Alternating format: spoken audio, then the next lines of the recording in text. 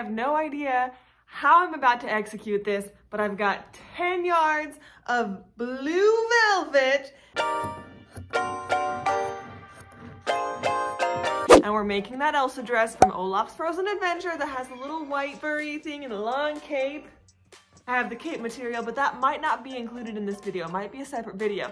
Anyways, let's just dive right into it. In this house, we craft in pajamas. Elsa's dress in the movie has a very like elegant, slim fit to it, which I love, but at the same time, I want to add more drama to the dress that I'm gonna make.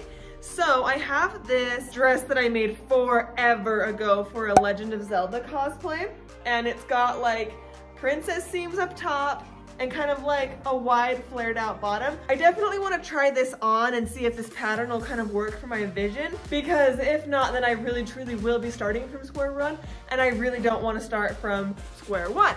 So I'm gonna change out of my pajamas, try the dress on, and see what happens. It's I, Zelda, princess of wherever Zelda's princess of. Okay, how do I feel about this? It's a little tight, but because the velvet is stretch velvet, I think that's actually gonna be a good thing. I would do it without the straps, but I put the straps on anyways just to test the fit of everything. Honestly, I'm a little surprised this whole thing fits, because I made this for like me when I was like 30 pounds lighter, and yeah, so this is a win. This is a huge win. The silhouette, I wish I could show you better.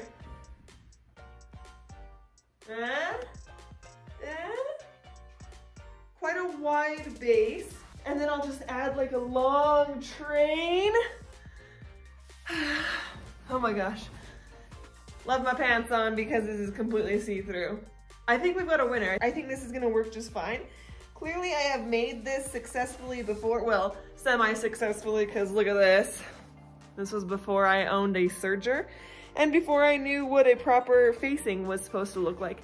Anyways, I went upstairs and took this video in the mirror just to kind of show you guys a full body look of what the dress looks like. I think this is going to be just fine. I'll make the bottom a little bit longer and adjust the top, but it's pretty much it. Zooming over to my pattern stash to see if I even have this pattern, which I'm pretty sure I do. Ah, it's right there. Perfect. I thought I could keep my hair in that ponytail, and I was very wrong. So this is Simplicity 8113. This is the Zelda dress that I tried to make. This was maybe 2007. No, it was definitely 2017, because I remember you know what, never mind. It was 2017. I love this dress pattern. I love the princess seams about it. I love how full the bottom of the skirt gets. Maybe like here-ish, I can show a picture of the Elsa dress and kind of show you my idea as far as like the shape and silhouette that I want to use for the costume.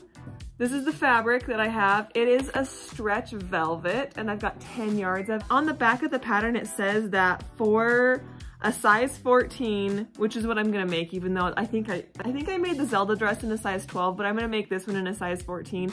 That way I kind of have a little bit more control over how much I can take in and how much I can let out, and you know, if life changes, I can accommodate for that. But it says that for the dress in a size 14, I need 8 1/4 yards. That information is found on the back of a packet. I'm not gonna explain that because there's other videos that can do that, and this is not that video.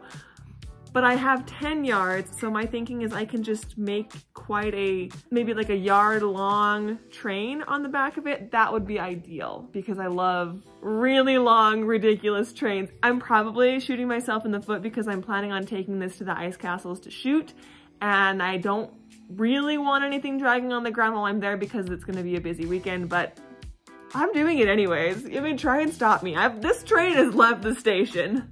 The first thing I like to look at when I'm about to use a commercial pattern is the packet inside that shows you all the pieces it contains. I like to mark out which pattern pieces I will be using and then keep track of them as I'm cutting them out. And honestly, sometimes I get a little confused because sometimes the pattern pieces look so similar and I can't quite tell what's what, but I do eventually figure it out.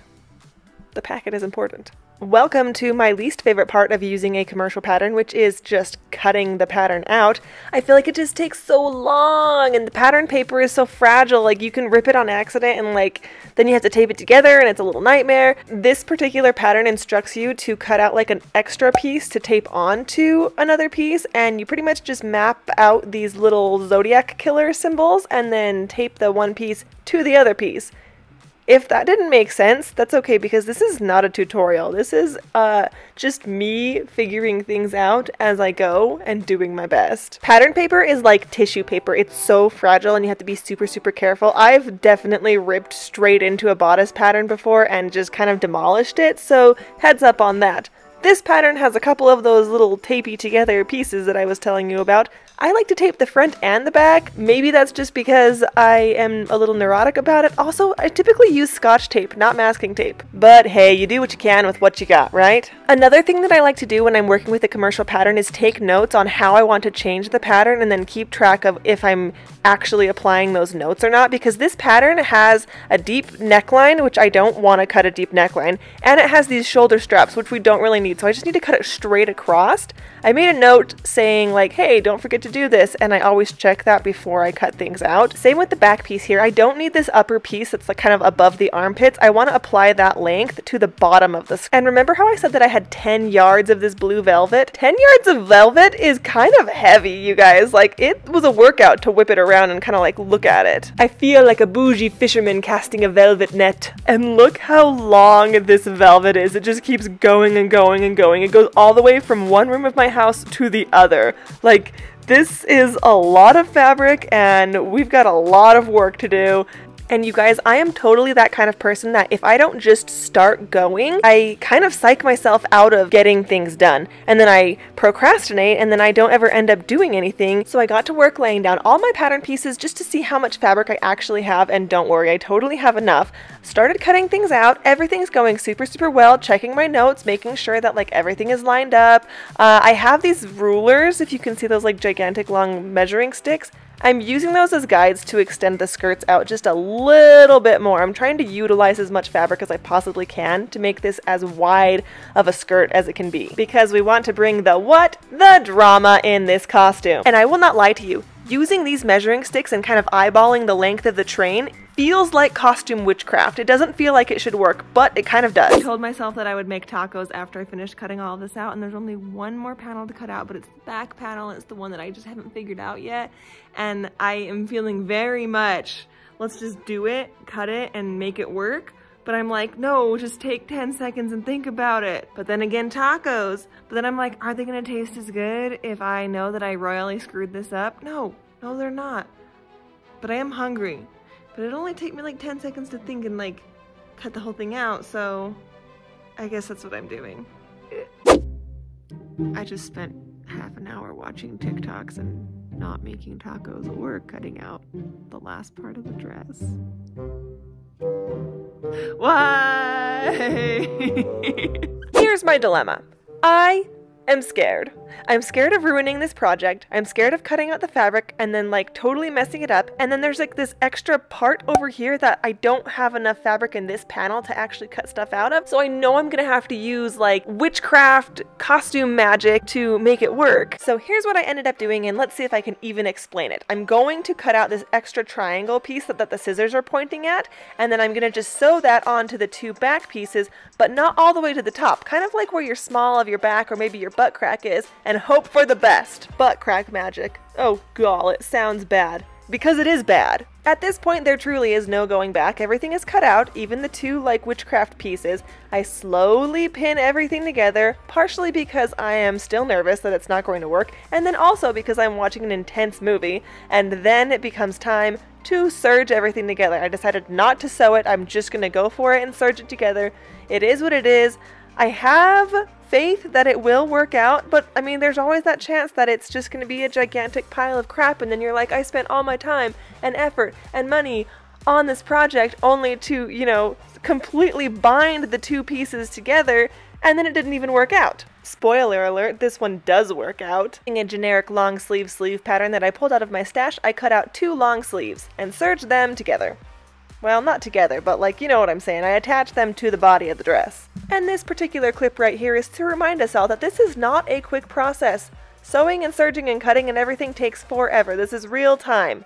It's not fast. So remember the witchcraft patterning that I did yesterday? Well, it totally paid off because this worked. Every part of it worked. Everything fit together, and I just used my brain. Like, I can't believe this. If you want to see me make these costumes in real time, head over to my Instagram, Alexandria Lane, where I give you real-time updates. But seriously, look at that back panel. I just made that. I just figured it out. And look at how kind of even the hem already is on this dress. Like, can you believe that? Trim up those little sleeves, but for the most part, I'm stunned. I'm shocked. I'm good, you guys. I very much just eyeballed the length of the dress when I was cutting out the actual panels, and in keeping with that same spirit of chaotic creation, here I am just eyeballing the actual cutting of the hem. I should not do it this way, but it does seem to work. So this is what we've got. Oh, if I could just stop covering. Oh, wait, there we go. I have all of this silver trim, and I think I'm just gonna go ahead and use it on this costume. My heart and soul wants to just like make every single tiny little detail, but because I have a major deadline for this costume, it needs to be done. So we're going with this like store-bought trim. This store-bought trim lace. I think I got it from Amazon. It's been in my stash for a while, so you know what, I've got a ton of it. Let's just use it up and go from there. I mean, I will still probably add some jewels and gems like on the bottom and up the top of the dress, but for the most part, I think we're gonna go with this. Before actually attaching the lace stuff onto the bottom of the dress, I decided to trim up the top just to make sure that it was squared away and kind of ready for its own embellishments, because eventually I will be adding a bunch of white fur onto the top of this dress, so I'm just making sure that it's ready to go. But now I'm just making sure that the entire bottom of the dress is serged and ready for lace. And folks, remember to clean out your serger after doing a big project, or just, you know, every time you use it, because it collects so much crap up in there. Once that was done, I pinned the entire length of the lace all the way around the bottom of the dress. This is about 8 yards of lace stuff. So this took a long while to do. I really felt like I was on a roll. I got everything pinned on, ready to sew. I even started sewing it. I started sewing the lace onto the bottom of the dress. But do you know what I didn't do? I didn't hem the dress. I didn't hem this. It's just a raw edge. It's not raw, it's serged, but like, ugh, it's not protected enough. So now I have to unpick everything. I have to unpin all the lace, hem this dress, and then pin the lace back on and sew it.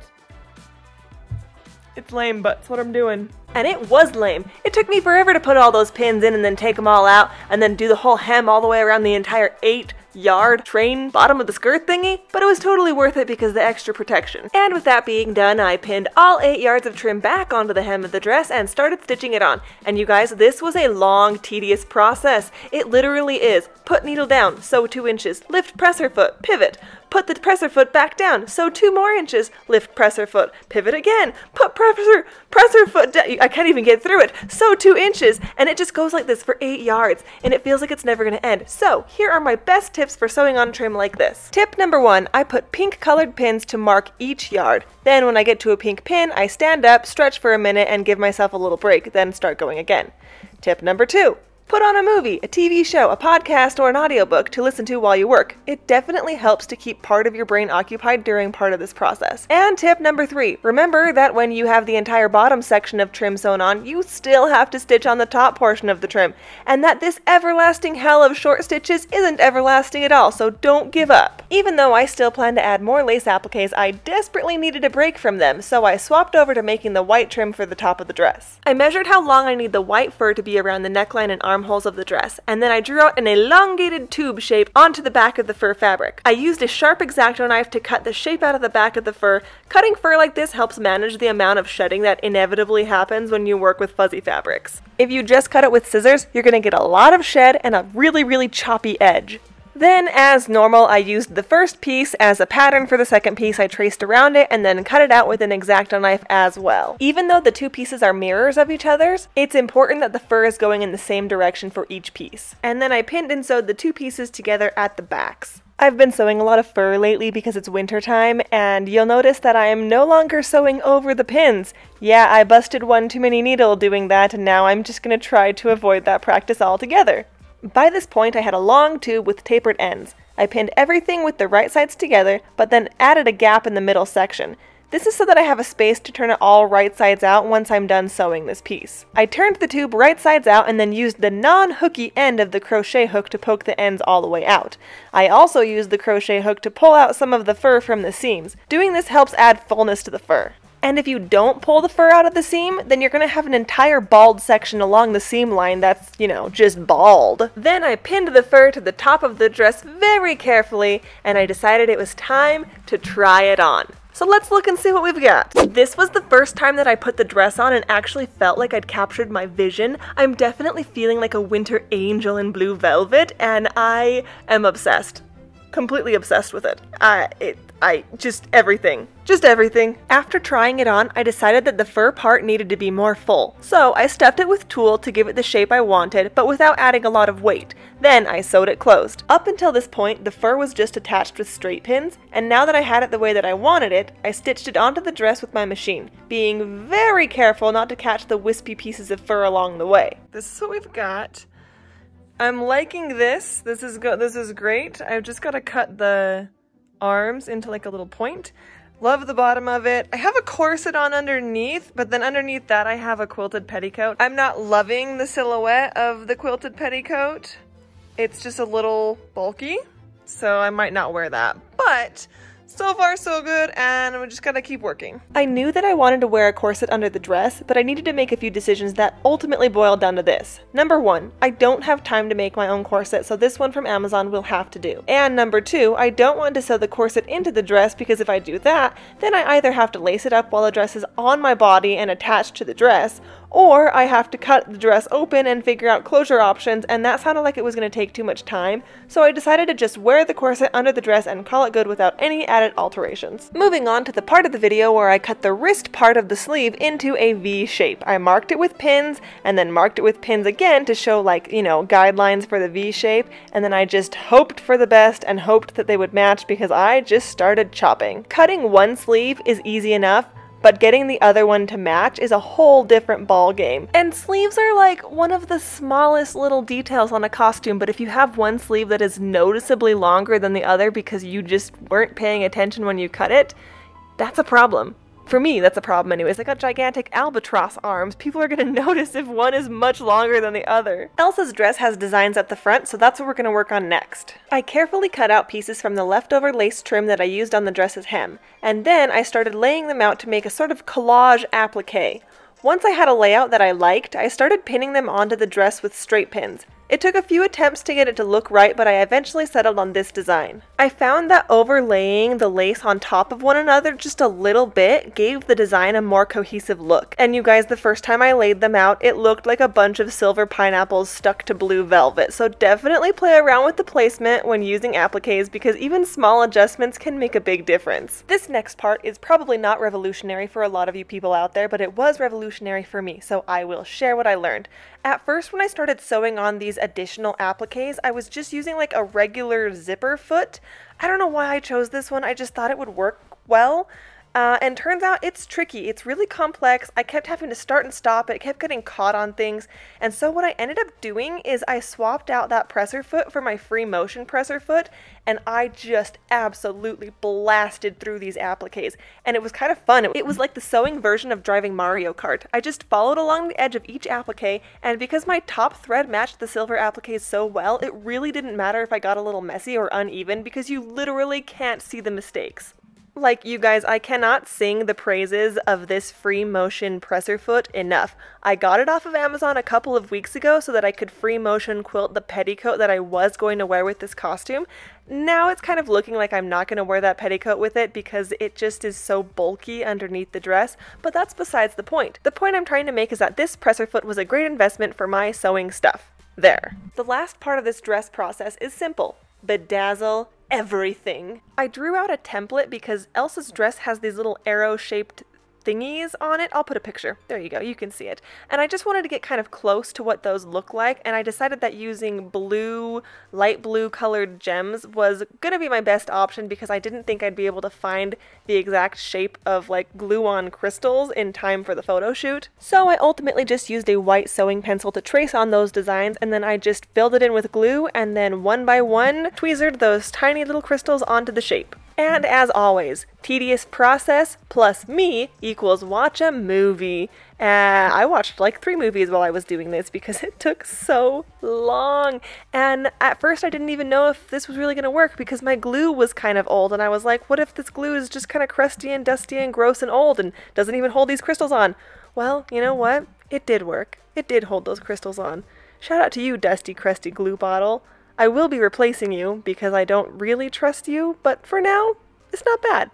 Not bad, you little champ. Fun fact about these blue crystals, I originally bought this kit because I was going to do a Elton John at Dodgers Stadium cosplay, and I thought this was going to be enough to cover the entire costume. I'll put a picture up. There is absolutely no way that this is enough crystals to do even a tiny portion of that costume. I love you, Elton John. I let all those light blue crystals dry overnight, and then the next morning I started pinning on these bigger crystals to try and decide what shape I wanted them to look like. I definitely wanted to avoid 2 things. Number 1, gems on my nipples, and number 2, gems on my belly button. It did take some time to decide the placement of all of these, and luckily these are sew-on gems, so they have little holes in them so I could like push pins through them. Ultimately, I did end up just hot gluing them on for time's sake, but I will eventually go through and stitch each of them on. And I think now is a good time to just mention that I also put bigger gems down each sleeve. This was the last part of the dress that I needed to do before I could move on to anything else, so I wanted to make sure it looked nice. I am loving how this is looking. This dress is looking pretty good. I like the placement of the rhinestones, the crystals, but it's time to add a few more, and I just found a couple packs of these Swarovski crystals, and I'm like, I have them. I'm gonna put them on. You know what bums me out though is that you can't just buy Swarovskis in these little packs anymore. I don't know why they changed it, but like I can't just go to the store and buy a pack of Swarovskis. I've got like a couple right here, like these 3 packs. It does bum me out that I can't buy them the way that I used to. I don't even know if they have an online store or anything, but it is saving me a lot of money. So, thank you, and no thank you. As far as gluing on the Swarovski crystals, I used gem tack for glue, and I tried to glue the gems on more densely towards the top of the dress and then glue on less and less and less as I reached the bottom. I really had to edit my crystal placement here because I have a tendency to go way, way, way overboard when it comes to sparkle. And this version of Elsa's winter dress has a very noticeable sparkle gradient down the front of the dress that I did not want to mess up. So I tried extra, extra hard to make it look soft and nice. I've decided it's finally time to start on the cape part of this. I've got my... And that's where this video is going to end. And that's for 2 reasons. The first being I'm the one that gets to decide how long these videos are and when to cut them off. And the second one being that my absolute prehistoric raggedy dinosaur of a laptop cannot manage a video much longer than this. It sounds like a jet engine that's going to explode, and I would know because I worked in aerospace for like 3 years. I'm recording this now because my laptop needs to cool down for a minute. The bottom of it is so hot that if I flipped it over, I could bake a cookie on top of it. You can't even touch it right now. It's just absolutely scorching. It is scorching. It is not good. So I've decided to split this project into making the dress and then making the cape. Hopefully the cape video will be out soon. I'm going to try and edit it today and put it all together, but again, it really does depend on how much my laptop can handle, which at this point doesn't seem like much, so wish me luck. I am also just gonna take this time and maybe like insert what the dress looks like. The whole thing is done. The whole outfit is done. I've already taken pictures of it. We went to the ice castles and it was so much fun. It was really, really cold, but totally worth it. I am gonna wait until the end of the cape video to show you like all of the pictures just because I haven't edited them yet. There's like 5,000 pictures to go through and I just haven't made it through all of them yet. But I did want to try and get this video out as soon as possible because there were a couple of people at the ice castles that inquired about like, what are you doing here? Why do you look so amazing? And I told them like, you know, I make videos and stuff. So if you were at the ice castles and you're watching this now, say hi. It was nice talking to you. If you enjoyed this video, this is your formal invitation to like and subscribe. More videos are on their way soon, hopefully really soon, because I have more Elsa content coming. I made kind of a vlog video of doing the wig, which was an absolute disaster, by the way, and hopefully that will be up soon as well. And remember, in this house, we craft in pajamas.